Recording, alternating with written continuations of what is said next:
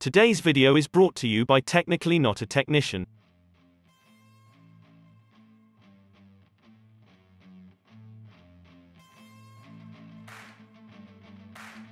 In today's video we will factory reset the software in our Arcade1up Simpsons cabinet. This can be helpful if you make a mistake when you mod your cabinet.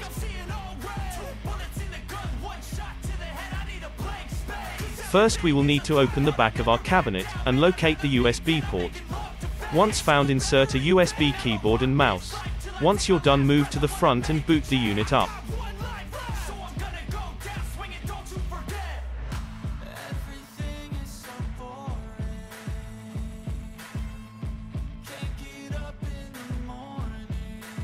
Now that we have it booted, you can see that I installed Marvel vs. Capcom.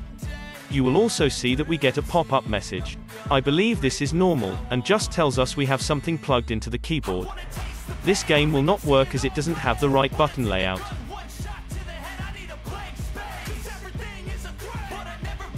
The first thing we will do is press the Windows key and hit the N key. That combo of buttons will give us a menu, and we will expand that menu, and navigate to the settings section.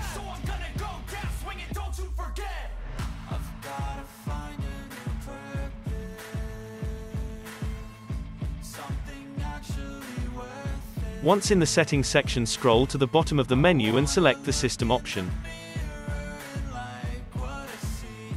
You'll then click on the advanced menu, and find the reset options. Click on reset options, and you should now see an area that says erase all data, factory reset. All we do is click on that, and one last menu will pop up. On this last menu simply hit erase all, and the system will take over, reset itself, and then restart.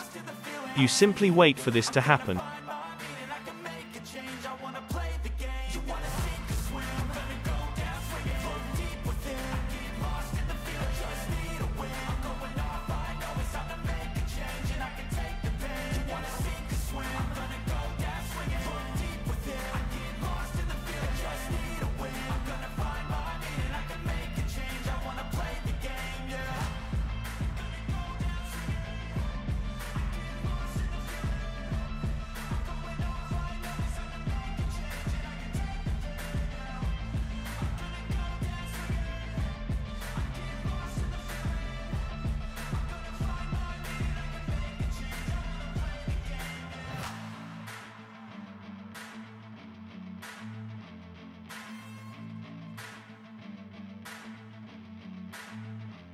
Thank you for watching today's video.